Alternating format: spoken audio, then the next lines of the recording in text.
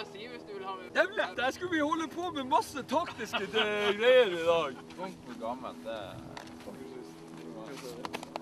Ja, Helge, her det branntrening, og du dukker opp. Hva agendaen her, Helge? Nei, det jo for å se om det noen skjulte våpen.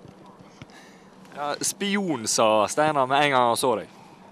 Ja, nei, jeg tror ikke det så mye nytt. Han kjører de samme treningene dagen før kamp som han gjorde I fjor. Så stort sett ser det ut som, så det ikke så mye å hente.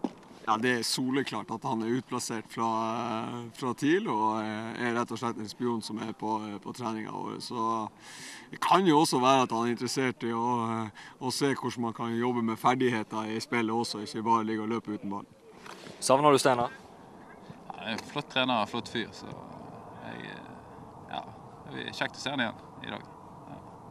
Hvordan tenker du på kampen I morgen? Nei, vi har noe lyst til å vinne. Vi har lyst på fjerdeplassen I serien, så vi sugen på 3 poeng.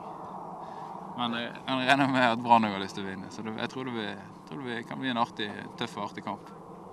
Tenker du på Brann ennå, eller det en tanke å kanskje komme tilbake til gamlebyen?